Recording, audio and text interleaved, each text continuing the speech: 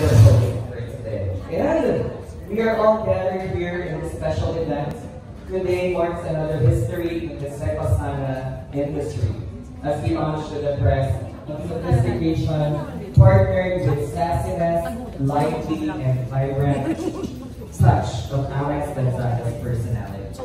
Welcome everyone, and I'd like to begin by welcoming the members, brand ambassadors in spreading the product information about these babies, right? So thank you for that. And to welcome us all, this is a very beautiful woman inside out, a woman of positive influence. Ladies and gentlemen, representing Secosana family, Miss Bea Secosana. Hello everyone, good afternoon friends from the media and everyone that's tuning in. I would like to thank everyone for taking time out of your busy schedules to be able to come here today. Let me just share with you a quick story lang on how Secosana began.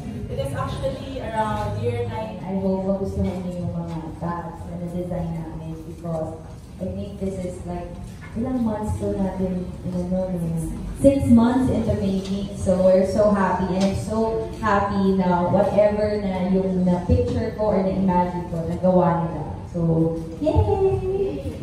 So, very successful. Okay, so, yun na. Alright, siguro we just have a question. Ano yung naging inspirasyon mo for coming up with these amazing bags? Kasi ako, marami akong gustong bags sa yung mga nakikita ko sa mga pictures na hindi ko alam kung ano yung brand niya, kung saan nabibili, especially pag sa ibang bansa. So, I'm so, napansin niyo naman yung flap.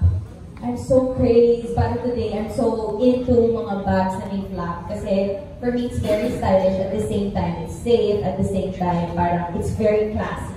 So, nung naisip ko, parang wala ako masyadong nakikita na may mga flap na parang may pagka-vintage looking na stylish pa rin. So, nung sinabi ko sa Secosana, parang they're very open naman, they're very willing. So, ayan yung na-design namin, puro flap, kasi ninyo. Kulang na lang may isda ng flap. So, yan yung mga na-design namin. And of course, meron din silang mga suggestions, meron din silang mga sinabing colors, pero mostly talaga, they let me design or ako yung pinag-final say sa lahat ng bags.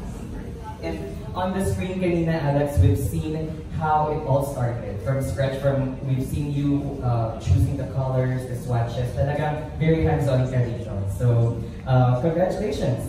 And siguro last na, Alex, kung bilang napanood namin yung trending na pinatulpo mo nga, si Mami Pinti, kung meron kang i-dedicate or parang swak na swak sa personality ni Mami Pinti, ano yung sa tingin mo dyan yung bagay na bagay sa yung talaga nga namang ever supportive Mami? Paper bag. Tsaka hindi. Ito, yung bag. This one, I think, we designed this talaga. Para sa mga mommy, sa mga on-the-go talaga, yung maraming gustong ilagay, pero gusto pa rin nila stylish, at nandun pa rin yung black. Kasi, usually itong mga ginawa namin, pang ano to eh, kahit mukha siyang maliit, marami pa rin namang laman. Pero kasi si Mami Pinti likes big bags. So, ito na yung pinaka-big namin. And then, yung color, kung mapapansin nyo, very neutral, black, pwedeng i-terno sa lahat. So, si Mami Pinti parang nagkaroon na ito ng neon green. So, ito yung bagay sa kanya na style. It's cool because parang from all ages, for all ages rather. So talagang mga bagets, millennials, and yung mga tito-titas of Manila swak na swak, right? Well mga kaibigan, at this point, we will be opening our buffet for lunch, and